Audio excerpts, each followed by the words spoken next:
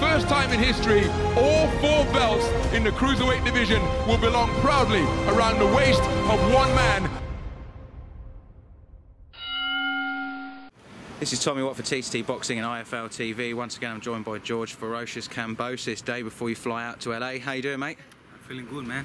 Flying out tomorrow, so I'm nice and relaxed. Had a good training session before, so ready to go out there and do the business before April 14th. So that's 5 weeks at the Wildcard Gym, so I take it you'll be sparring some top class boys over there? I'll be sparring some big names, world champions, contenders, guys that fought for world titles. We're ready to go there and do the work like we've done before.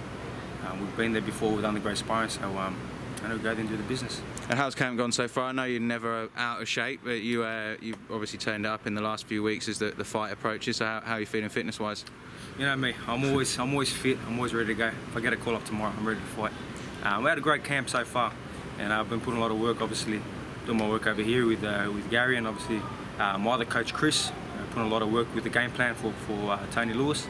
And my performance coach Mir as well, in that power stronger, that speed, explosiveness. So it's another version of Kambosos come April 14th.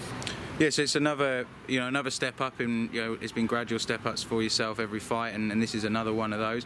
He's ranked 11 with the WBA and you're 5 or 6 at the moment, so this will obviously help with those rankings. What do you know of Tony? What have you seen? He doesn't have a huge knockout ratio, so he's going to come and box as well. So what are your thoughts on your game plan without giving too much away, obviously? Tony is a solid guy. He's been there for a long time. He's only 30 years old. He doesn't have as many knockouts, but if you watch the way he fights, he throws a lot of shots. Well, he does have a first. He's got a couple of first-round knockouts when he has got them. So yeah. So look, I see Tony's put up in one of his interviews. He says that he's coming over to have a fight. He thinks that I'm going to outbox him. Well, man to man, let's fight then. If he wants to fight, then we'll fight. You want to stand in the middle of the ring? Let's do that then. Whatever you want to do, let's do it. I'll beat you at it any way. Yeah, so you've had people come with that same attitude before and think that they can drag you into a fight, and that's the way to be. But you're quite happy in that toe-to-toe battle, I take it, with someone like Tony? Yeah, well, look, exactly what his interview said. He's coming here to break something. Well, if he can do that, come and break something. But be careful, because I'll end up breaking you. And if you look down, he's got a decent record. He's fought some very good fighters, fought a few undefeated guys at 17-0 and that sort of level. Probably the biggest name would be Derry Matthews on his resume, and obviously lost that fight. Have you watched much in preparation, or do you focus more on yourself when you're getting ready for these things? I'm a professional. I watch, I study, I get the game plan ready. My coaches get the game plan ready. There'll be the right sparring partners in the US, similar to Lewis. So he's got some big names on there. Carl Dargan was supposed to be the next Floyd Mayweather, they'll say. Supposed to be the next lightweight champion. And he was unbeaten, I think. Unbeaten. He came in and absolutely blasted him. So that's probably his best win.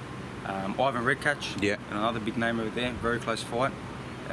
Derry Matthews obviously took that fight on 4 days' notice. For a world title shot, lost a split decision. So in the UK. Yeah. So this guy, no joke. We are bringing out the best fighters out. And like I was showing you before, what we've announced as well, just got announced now. Yeah. Obviously Lewis is first. My main focus is on Tony Lewis. But after I destroy Lewis and take his NABA title, Duan Yordan, number 2 in the world, that fight will be a world title eliminator. And there's been a lot of talk leading into that fight in the past year, and obviously it's signed and sealed now. Yeah, and tail end of last year we were saying 2018, or you were saying 2018 is going to be the year that you announce yourself and bring home that world title to Australia. If these 2 fights pan out the way you want with Luis and Yardon, that leaves you in prime position for a big fight at the end of the year for that world title. Definitely. Taking out Lewis and then taking out Yordan and eliminator. After Lewis I should be sitting at number 3 and Yordan's number 2. So that's definitely a world title eliminator right there. Taking these guys out is huge. The way we're doing is we want to bring the guys here. We've been in negotiation with promoters, we've been in negotiations with different guys. We just started Ferocious Promotions, Whack Promotions. Yeah. We're doing it here, and we want to bring the big fights to Australia. All right, and then so you're looking at Luis coming over, and do you think, so he's fought big names, he's beat people with your kind of record. Do you think there's a chance that he's coming over here thinking it might be an easy win for him? Do you get that impression? Well, look, in his interview as well, he said he's not worried about winning or losing. Well, that's the wrong way to go about it. I'm only worried about winning, and that's what I will do come April 14th. Look, I know he's gonna prepare 100% in Canada. I'm going to prepare 100% in LA, in America, and you know, expect a solid fight and a great war in Sydney. Yeah, looking forward to it. And so at the top of the tree at the moment in the WBA, you've got Jorge Linares. He's touted to fight Lomachenko this year, or people are hoping that's going to happen. That'd obviously be a fantastic fight if it did. Do you think if that fight happens, who would you be picking first? It's a great fight. Obviously Linares looked a little bit off against Gesta. I think that's with Gesta's style, and he didn't need to do anything extra in that fight. You know, he cruised to a unanimous decision win. Obviously Gesta was firing, so he came out and tried to get that win, but it's a great fight. You know, I think Lomachenko, with his angles and his movement, could be a serious threat to beating Linares, but that put us in the mix as well. You know, taking out Jordan by the time they fight, and we take out Jordan and Eliminator. You know, you're going to see Kambosos and Lomachenko possibly. Well, we talked about that after the Horn Pacquiao fight. I think we were talking about that, and you know, obviously a lot of people were thinking that was pie in the sky stuff. But say a few months later, and here we are, it's looking pretty likely. I love where people think, oh, that's not going to happen, or he's not going to beat this guy. You know, they said the same thing with Ogilvy and Bala, and they said it earlier on in my career. He's not going to beat this guy for the Australian title, or beat that guy who knocked out this guy. And I mean, that's what I want. The more they talk, the more, you know, I'm going to work harder and keep proving them wrong. You get special athletes like myself, elite athletes like myself, that thrive on that. That's what I do, and I know there's a lot of people behind the scenes, you know, different people. I'm not going to name any names, that are trying very hard to bring me down and trying to throw shade and do little things to try to put me off.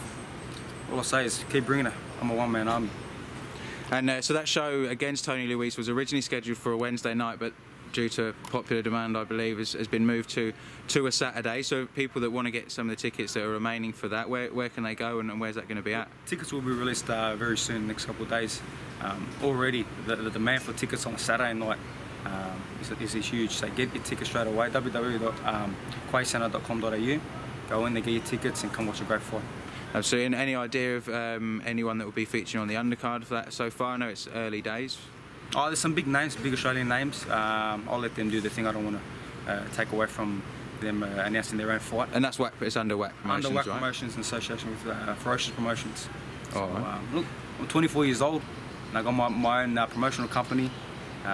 You know, last time we were talking, who am I going to sign to? Everyone's asking, who am I going to sign to? Am I going to sign to that guy? Am I going to sign to that American promoter? Am I going to sign to that New Zealand promoter? Well, I am signed to someone myself. And I'm my own boss, I'm my own CEO, and working with WAC Promotions and doing what we do best. We will continue bringing the big names and the big fights here in Australia. And so do you have your eye on any prospects to bring in as part of the Ferocious umbrella? Well, that's the next step. We have our eyes on a few different guys, and we will start to target different fighters and bring them under the banner and look after them the right way, the way a promoter should look after them. So I've got grand plans.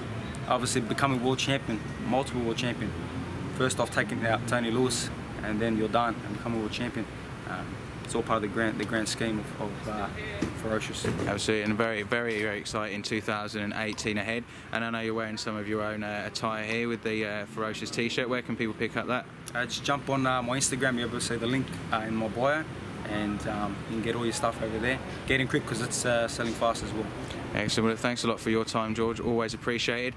Have a great camp in LA, and we'll catch up with you when you're back in Sydney. Definitely. I'll be back and ready and firing in all cylinders to take out Tony Luis. Looking forward to it. Cheers, mate. Thank you. Time in history, all 4 belts in the cruiserweight division will belong proudly around the waist of one man.